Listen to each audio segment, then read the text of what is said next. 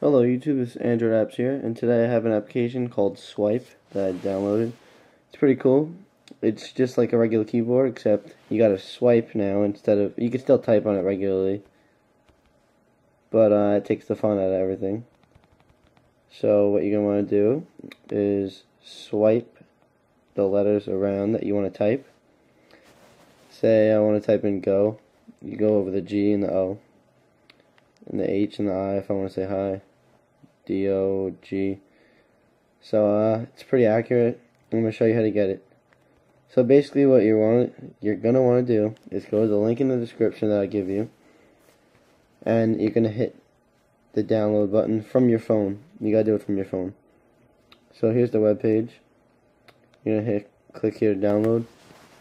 It's like 5 megabits. And once you hit download, it's going to bring you to this page. It's going to actually download it.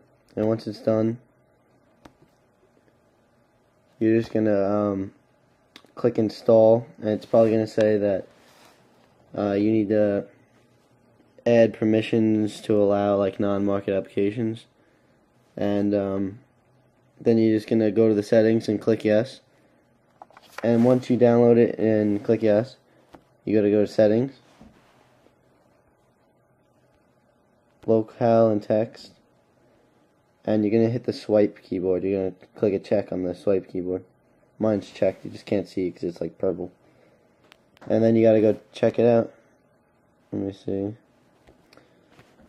And swipe works in landscape and portrait mode, so it's pretty cool. It takes a little getting used to, but anybody could do it. Alright, thank you for watching. Please subscribe.